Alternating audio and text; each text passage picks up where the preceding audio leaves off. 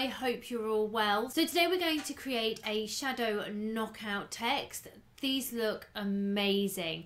There's a few steps involved, but once you get the hang of it, it's definitely worth the effort. I'm going to show you how you can do it in Design Space. Now you can do it in external programs such as Inkscape. Inkscape and I are not the best of friends. I don't know why, it just always crashes for me. But if you want to do it in Inkscape, then there are plenty of channels on YouTube that will help you with that. But today I'm going to show you how you can do it in Design Space. First of all, we need a base text layer. So we're going to grab a text box. Now you want a uniform font. Fonts like Times New Roman, fonts like Impact, they work really well because the letters are pretty uniform. What you don't want is a swirly font. You don't want something like this with party time or seasonal. You want it nice and uniform. It will make your life a lot easier. You want to make sure that your base text is all in capitals as well.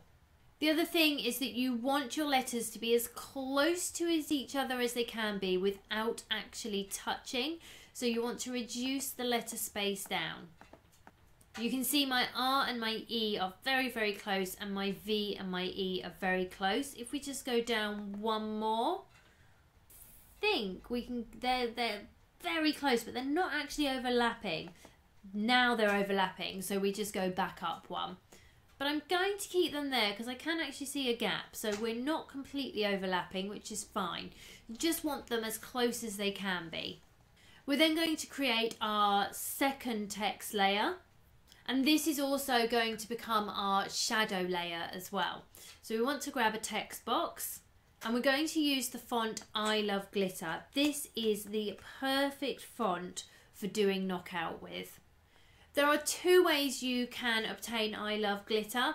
The first one is in Creative Fabrica. Now it is $8, but this comes with the commercial license. So if you're going to sell your finished product and you've used I Love Glitter, you will need the commercial license to do so.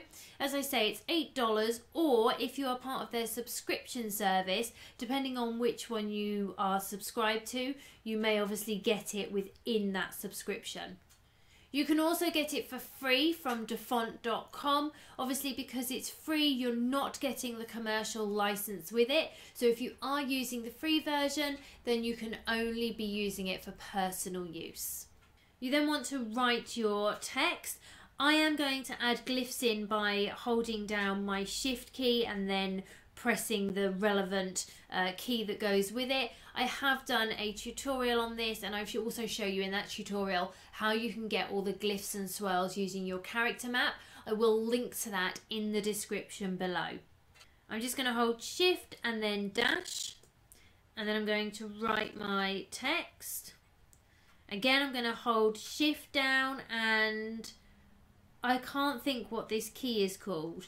It's like the slanty one. I can't remember what it's called. Then write my second word, and then again Shift and dash. Because this is a cursive font, I want all my letters to be overlapping, so I'm just going to use my letter space to bring them in. I Love Glitter is really good. Very, very rarely do you actually have to ungroup it and manually move them. Most of the time you can do that using the letter spacer. I'm really happy with that. I'm just going to change the colour to make it easy to see. Once you're happy with what's going to be your shadow layer, you just want to highlight it all, and you want to make sure that you weld it together. Because these are all overlapping, if you just cut it as it is, it will cut out the overlapping bits as well. So you do want to make sure it welds together, and it will then cut as one continuous cut. I'm then going to bring it over to my base layer, and I'm just going to size it up to kind of where I want it. There's no right or wrong when doing this, but you do want the text on top of the text. So these extra bits here, they can of course be outside of the base layer, but the text you want on top of each other. I'm just going to highlight both, and I'm just going to align and center vertically. and just make sure that I'm happy with that. At this point, we're going to turn this top layer into a print. You're not going to print, it's just so you can create the shadow layer. So you don't want to size up your item to its actual size because you need to make sure that you are within the parameters of print and cut. So make sure that you're not actually doing all your sizing now. To turn it into a print, we're going to come up to fill and we're going to select print. And we're going to hide our base layer. We can then go to make it and continue. We're going to select send to printer. We're not printing, as I say. You want to make sure the bleed is on. It's very, very important that you've got the bleed on. This is what's going to create that shadow layer. And you also want to select system dialog. You can then choose print. The system dialog will then come up and you'll see in your printer options, everyone will have the option of Microsoft XPS Document Writer. This is the one you want to select. You then want to go to print. As I say, it's not actually going to print, so don't panic. It's going to bring us into our pictures so that we can save the XPS document. So we're just going to save it as file 1. And then select save. We can then close down our print setup and go to cancel. And again, we're going to cancel and go back to our canvas. We can then turn this back into a cut. So we're going to go back up to fill and select no fill. I also just want to change that color back to red. If we come into our picture folder, you'll then see the XPS document. We're going to double click that to open it. And we're going to click on the magnifying glass so that we can see the whole image there. You then want to go to your search bar. So if you're in Windows, you'll go to your search bar. If you are in Mac, you'll do a screenshot. In Windows, I'm going to search for the snipping tool and select that. Choose new. And then I'm just going to draw a box around my shadow layer. And that will turn it into a JPEG image. We can't export XPS into Design Space, which is why we need to take a snip of it so that we can then turn it into a JPEG. I'm just going to save that as Capture One. Back in Design Space, we can go to Upload, Upload Image, Browse, and you're going to select the JPEG and go to Open. As always, you want to select it as a complex image. This will keep it at its absolute max resolution. Go to continue. We're then going to remove the background layer. So all the white pieces, we're just going to select and remove those. If you make a mistake and click on the wrong bit, you can just go to undo and you can zoom in to make it easier. Once you've removed the background, you can go to continue. And you want to save as a cut image and then select and insert the image to the canvas.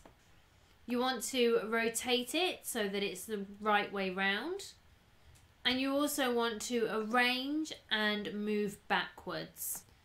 Again, I like to change the colour just to make it easier to work with. Let's go with orange. Oh no, let's go with green. We're going to bring it behind our top layer and we're then just going to size them up. So this one needs to be a little bit smaller.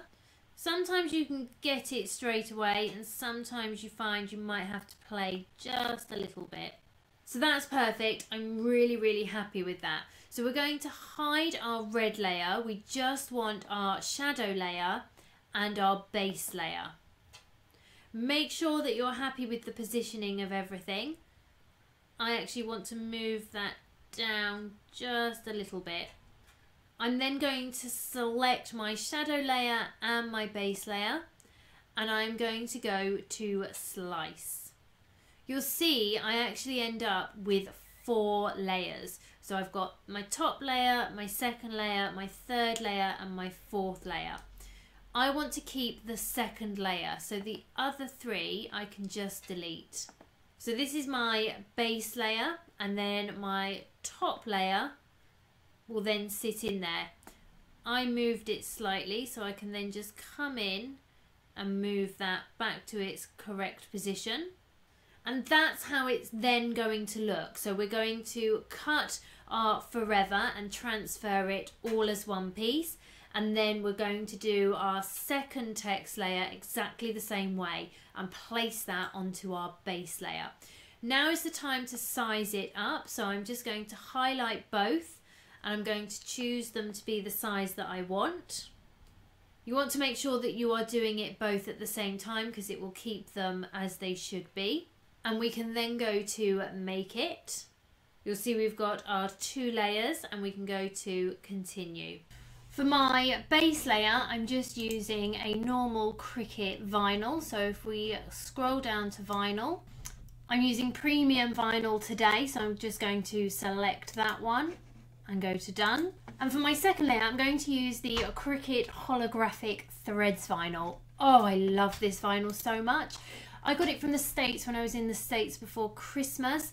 It's not yet available in the UK, but it is available in the States. So if you're watching in the States or Canada, you will be able to pick it up.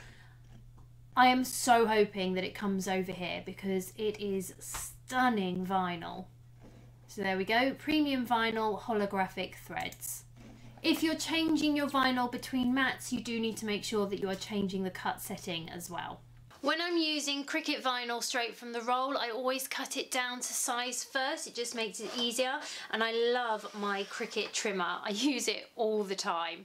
So this is the holographic threads. Oh my goodness. I bought so many different rolls of these when I was in the States because I didn't know when we'd be getting them. I got a lot of the new vinyls when I was in the States, but these threads are just beautiful and the camera doesn't do it justice, but oh, they're so stunning. And then I'm using a matte black as well. So the matte black is a removable vinyl, the threads is a permanent vinyl. The wood sign is going in the house, so I'm not really fussed about messing with my vinyls. I can have a removable and I can have a permanent. If the sign was going outside, I'd want to make sure they were both permanent. If it was going on a wall or something, then I'd want them both to be removable. But as it's going on a wooden sign in the house, it's not the end of the world if I mix up my removables with my permanents. So I've got my premium threads. It's just so beautiful. I'm just going to place it onto my mat. If it bubbles a little bit, just pull it back up.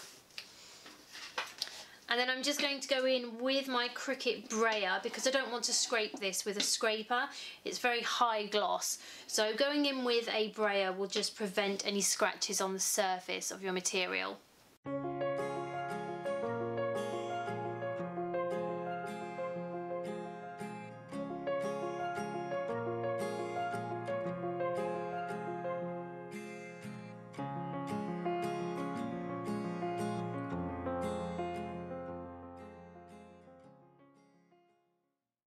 I'll come in and remove my threads layer.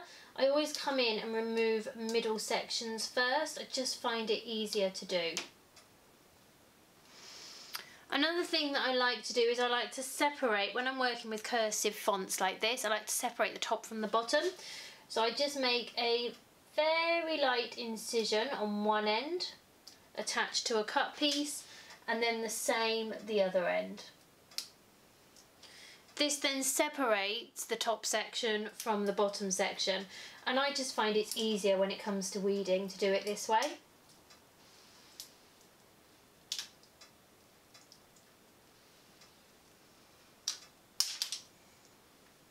I can then just remove the top section, nice and easy and simple.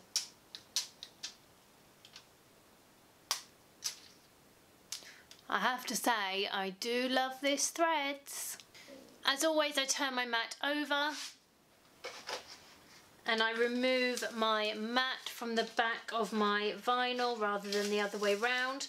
Make sure you do it in small sections, not to snap your mat, and it will prevent your vinyl from curling. So we've got our base layer and our shadow layer now. And we're just going to be placing it onto this piece of wood. I've got some Cricut transfer tape here. I'm going to transfer the base layer first. You want to peel the transfer tape away from its backing. Bring it over to your vinyl and place it directly straight down. You want a roller on the front, roller from the back. You then want to peel from the back. This is the easiest way to do it, and it gives you the most control. You'll also find that if you are peeling back and you've got a little bit, say for example here, that's still stuck on the back sheet, you just place it straight down and just use your fingers to adhere it to the transfer tape. It means you're not going to lose your space. So I just find it's easier to do it this way, and it just gives you a lot more control. When it comes to transferring, I just hover it over where I want it to go and make sure that I'm happy with the placement, and I then place it straight down. I can then go in with my scraper and really work that into the wood. We can then start peeling our transfer tape back. I find if you roll it like this, again, it gives you more control and it just makes it easier.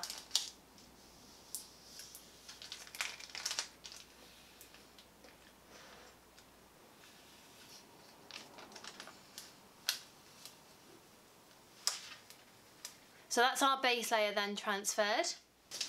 Next we've got our rain layer, and again we're just going to come straight in and place our transfer tape on top of our vinyl. Again, you can go in with a scraper or a brayer and just really work that into the transfer tape from the front, then from the back, and then again you always want to remove the vinyl backing. It just makes it, I find it just makes it a lot easier. If you've got any bits that are not staying to your transfer tape, you just place them back down and use your finger to rub them in.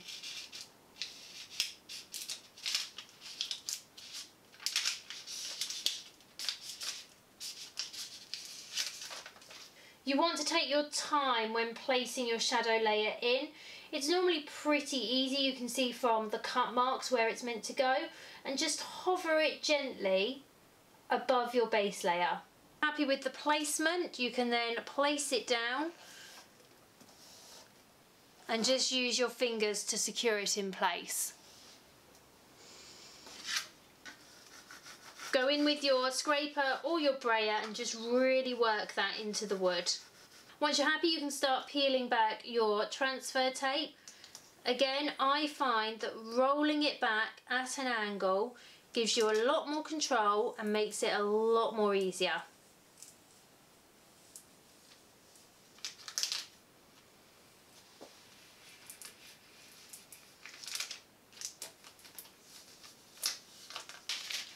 Our transfer tape can then go back onto its backing and it can be used again. And there we go, there is our shadow knockout text. It seems overwhelming when you first do it. There are a few steps involved in it.